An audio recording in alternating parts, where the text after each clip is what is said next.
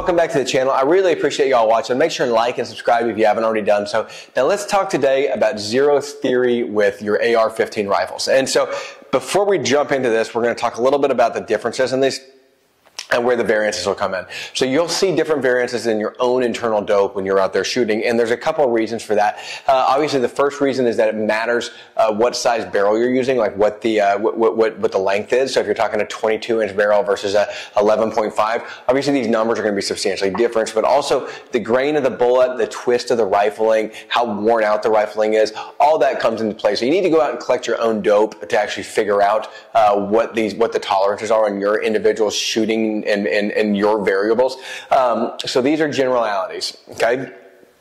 Now, there's about 3 different zeros here that we use, and in the Army, they use meters, right? Because everything in the Army is done with the metric system except for temperature, because we work with NATO and stuff like that and all these other countries, and so we do everything with the metric system.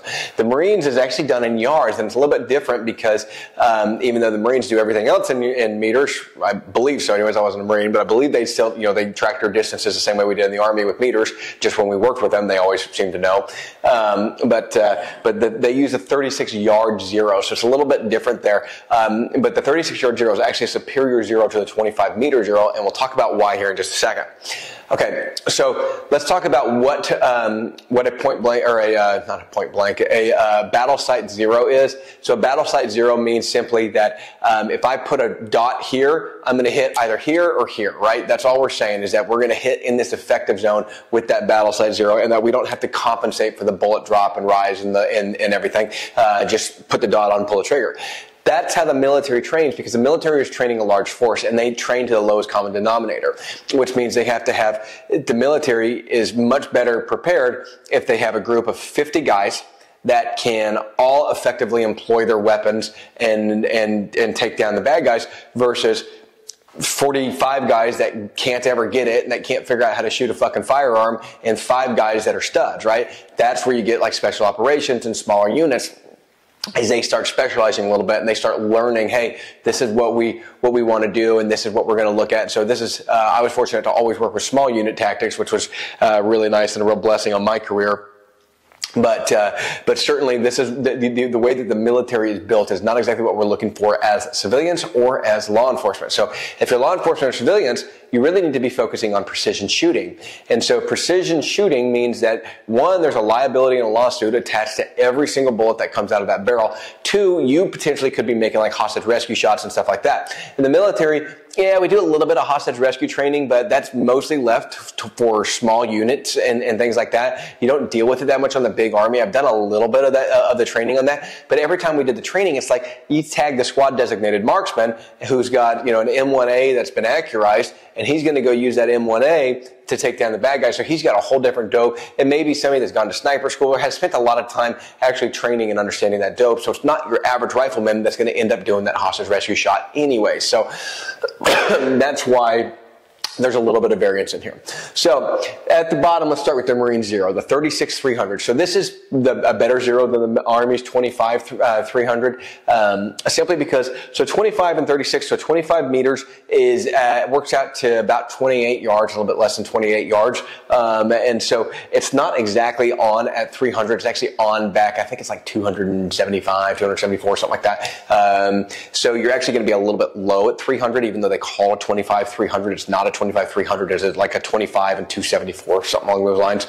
Somebody, if you remember what the numbers are, put it down at the bottom. And again, it's going to vary based on your rifle a little bit. So I'm talking about like the standard M4 carbine from the Army.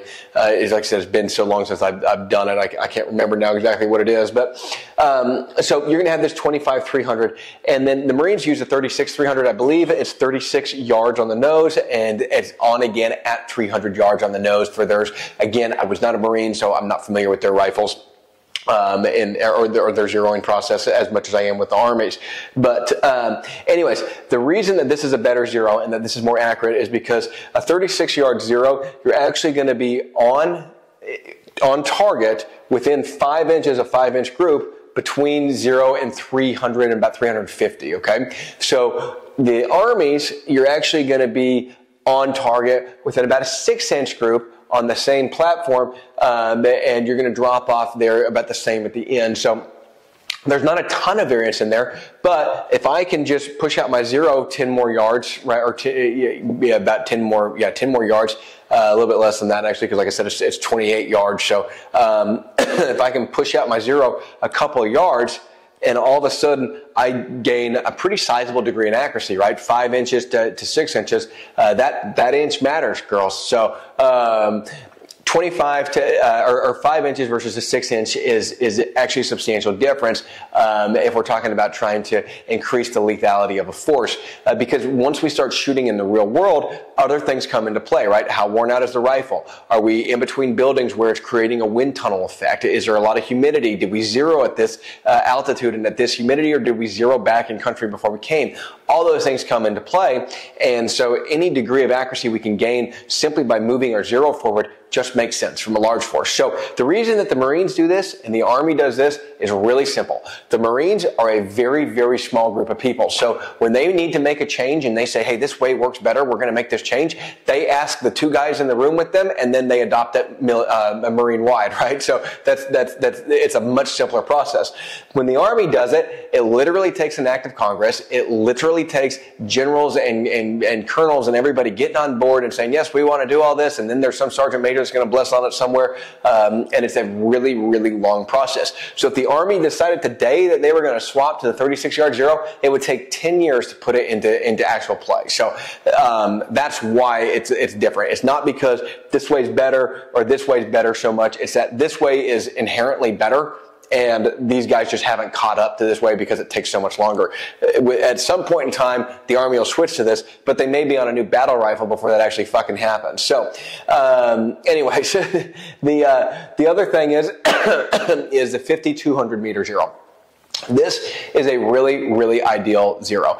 And I'll tell you why. The 5,200 meter 0 is the most accurate inside that range, inside that 200 meter, which is really the maximum effective lethality range of a 5.56 bullet. Now, I know people will say, well, you can kill somebody out to 800 yards. Sure.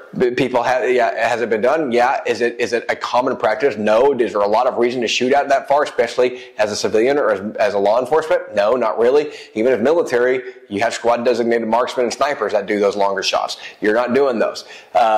So in my eyes, the maximum effective range of a 5.56 bullet is really about 250 and closer, because you just lose so much muzzle energy after that, that it's again, it can kill somebody, but those bullets tend to move around a lot because they're losing a lot of their velocity, and so they have all the wind drag and resistance and everything causing those bullets to be all fucked around.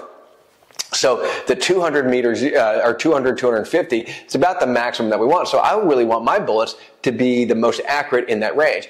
The other thing is when we talk about a battle size 0, right? Battle size 0. So I want my bullet to have as little deviance in there as possible in that battle size 0, simply because if I'm making close quarter shots that are really fast, right? So if I'm clearing a room, going through, and then pop, pop, pop, pop, pop, pop, right? Those are really fast. I don't have time to adjust and to say, okay, I need to get this guy at the bottom of my crosshair or whatever so that I can make sure that that 4-inch gap in there is tightened down. So a 50 meter 0 is a much better option. Now, 10 yards and closer, there's probably not a lot of difference in that because mostly you're talking about the height over bore of your rifle and your optics. So, for close quarter battle, you're probably not going to see a lot of difference.